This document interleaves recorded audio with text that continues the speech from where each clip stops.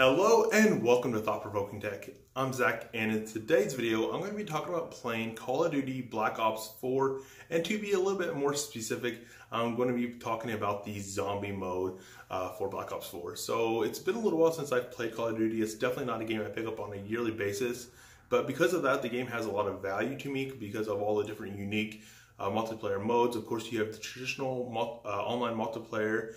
You also have the zombie mode, and then you have the new Battle Royale mode that's definitely inspired by all the Battle Royale games or games that are now adding Battle Royale modes simply because it is such a popular genre right now. So because of all these different unique modes, there's a lot of value in my opinion, especially if you're not someone that picks it up on a yearly basis. So the last time I played Zombies, I think, was the second generation of Zombies. I played the first generation that came out with World at War, I believe it was. Where you had the Nazi zombie mode. I don't know how the game has evolved since then, but when I played it today, it was definitely a nice, fresh experience. The first iteration of Zombie was pretty enjoyable, but it's something that kind of got old after time, simply due to not being a lot of stuff to keep it fresh after playing the mode multiple times over and over again. So this is something I think is a little bit better in that regard.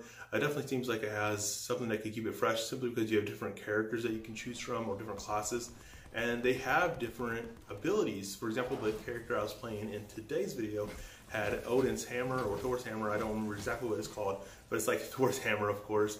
So you get to hit people with a melee weapon and they go flying, lightning effects, and it's insanely overpowered.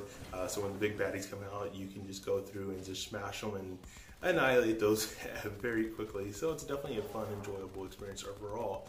But to talk more about performance, because that's normally what I focus on in these videos, because I'm not trying to review the game. I'm trying to give you guys some insight on how this will perform on different cloud gaming platforms. So today's video, of course, is about Shadow, as the video's title implies, and I was able to play the zombie mode with all the quality settings maxed out. The only thing is motion blur I had on automatic. I didn't turn it on, I didn't turn it off, so it was automatic, but the quality setting for motion blur was turned all the way up to high. So in short, the settings were pretty much maxed out to the maximum. I didn't turn motion blur on all the time, simply I just want to leave it on automatic. It was a very good and very enjoyable experience in terms of the performance.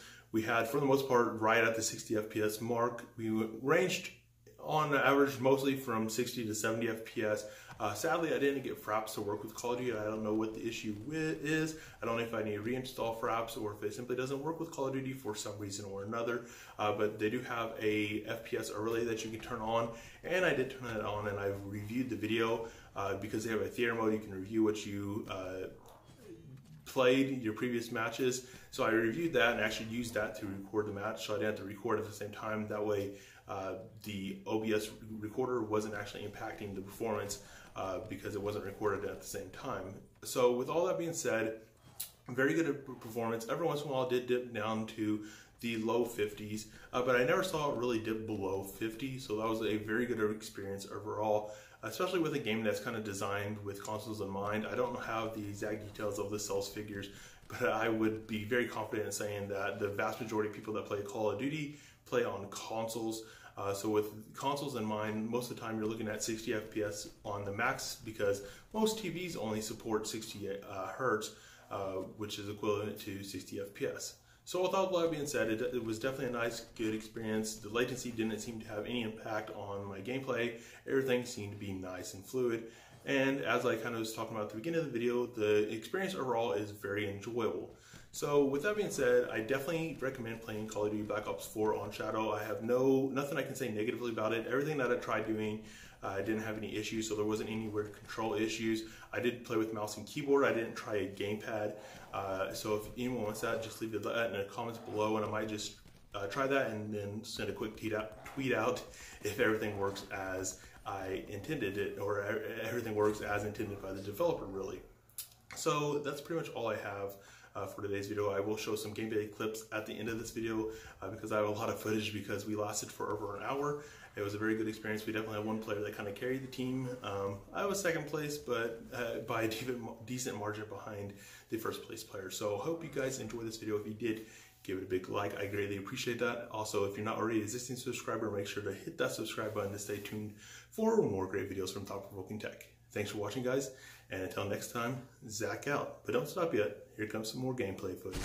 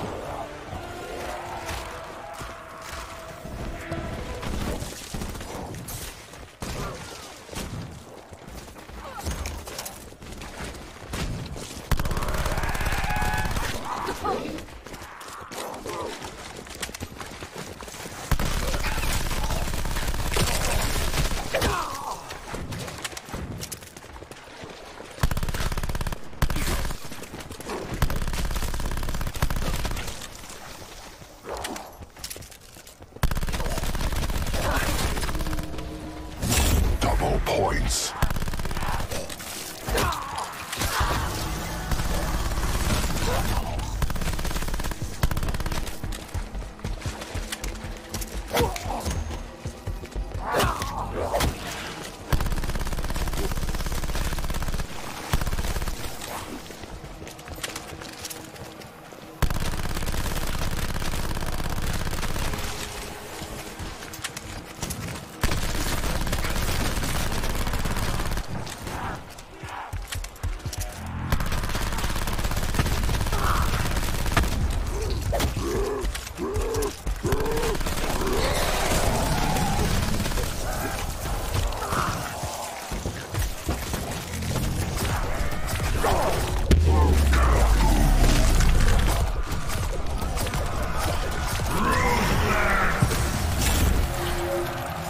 Happy the mob is happy, sort of.